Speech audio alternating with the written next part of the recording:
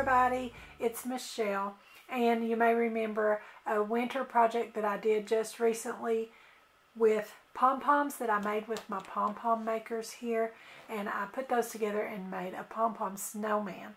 Well, on that video, one of my viewers commented and suggested doing a bunny with the pom poms, so I was so happy to be able to do that. Thanks for that suggestion. Keep them coming. I love to hear everyone's ideas and suggestions, and I can't wait to show you guys the bunny that I've come up with. So I eliminated this one here. I'm using the largest and then the next to largest for my bunny, and then I skipped the next size down and I'm using the smallest one for my bunny's fluffy tail. So I've already made my pom poms, and if you guys don't know how to do that with the pom pom makers, I have a tutorial on that as well, and I'll leave a link in the iCards in the corner for you guys to be able to watch that and see. So I made brown pom poms, and we're going to be doing a little brown bunny. I thought that would be adorable for Easter. And then I made a white fluffy tail, of course, and I used sort of some specialty yarns.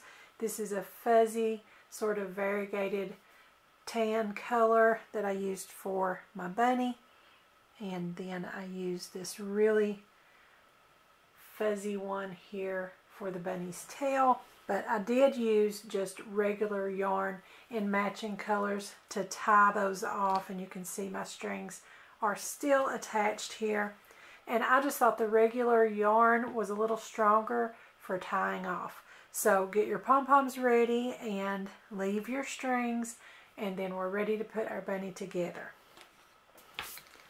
Okay, so I'm going to tie my two pom-poms together to create my bunny. So I'm just going to pull those together and then tie a knot and then a double knot, or a surgeon's knot, whatever you prefer to call it.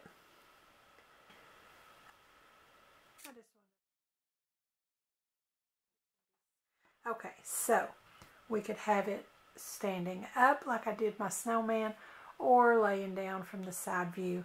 Either way you want to do yours, just decide before you attach the tail. And I believe I will just glue that one on when we get to the end. That's up to you as well, however you want to do it.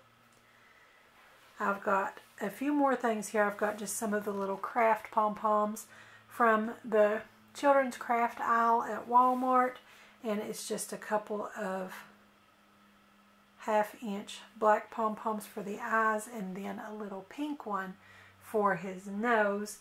And we're going to use some hemp cord for his little whiskers. And then I've got some ears here cut out of felt, and I cut those from this sheet of felt here. I thought that matched really well with the yarn I was using, and this is just a sheet that I got at Joann's, and I'll try to include links to as much of these products for you guys as I can. And then the pink inner part was just from this ribbon here from Walmart. It was a little too sparkly on this side, so I'm using the back side to be the inner part of my bunny's ears. You can see I've got that flipped around there, and I just cut my shape right out of that. You can turn it around and have the really glittery side if you want to.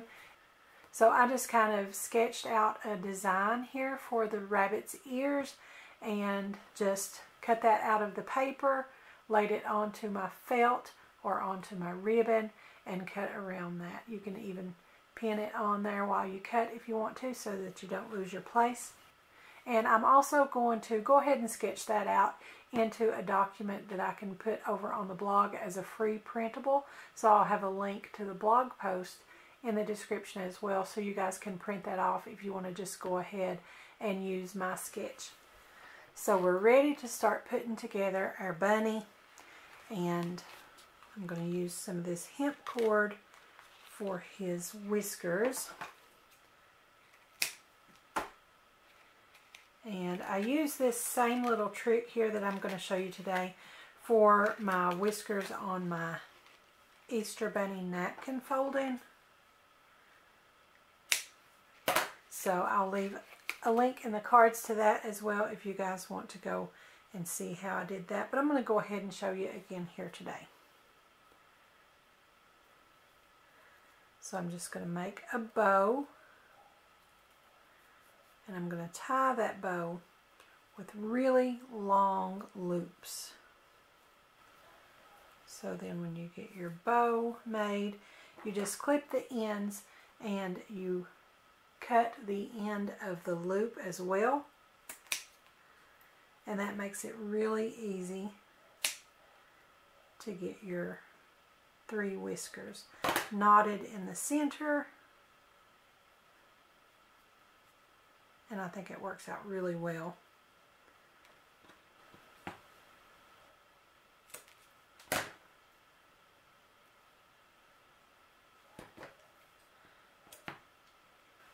So then once you've got them trimmed the way you like them, you can go ahead and glue those to the back side of his nose. So I'm just going to put a little dot of glue right in the center where that knot is, and then place my pink pom-pom, whoops, not that one, the pink pom-pom right on top of that glue.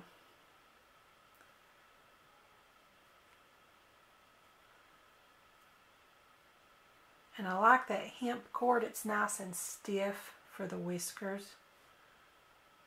But you can probably use any type of string or twine that you have. Okay, so I think I'm going to have my bunny sitting like this. I think that's really cute. So then I'll just flip that around. I'm going to put a nice thick glob so that it will sink into that yarn a little bit. And I think it's looking really cute already. So I'm going to go ahead and add the eyes. I'm just going to kind of get an idea of how I want to place them. If I want them in the front or over here on the sides. I think they're going to be really cute kind of on the sides like that. Again, I'm being very generous because we've got to glue down into all that fluff.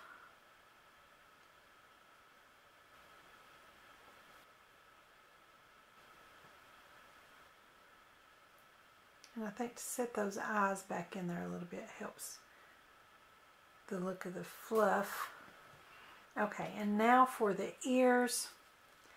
I'm just going to take some of my hot glue, and like I said, you can do that sparkly side for your bunny if you want to, but I wanted this less sparkly side to show on mine. And I'm just going to quickly kind of smear on some of that hot glue. I don't want it on thick,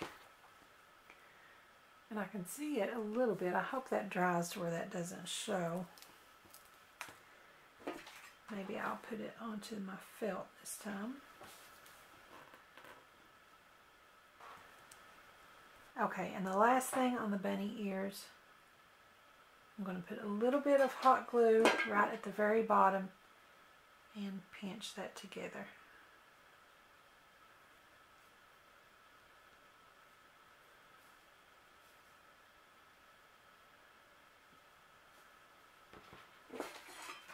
Same thing for the other one. And now I'm going to put hot glue pretty heavy all over that folded part.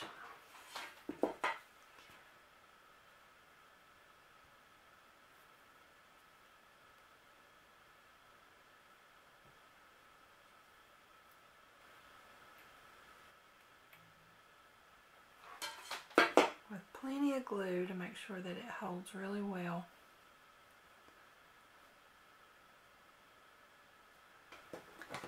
And I'm going to cut off my strings there on the fluffy tail pom-pom.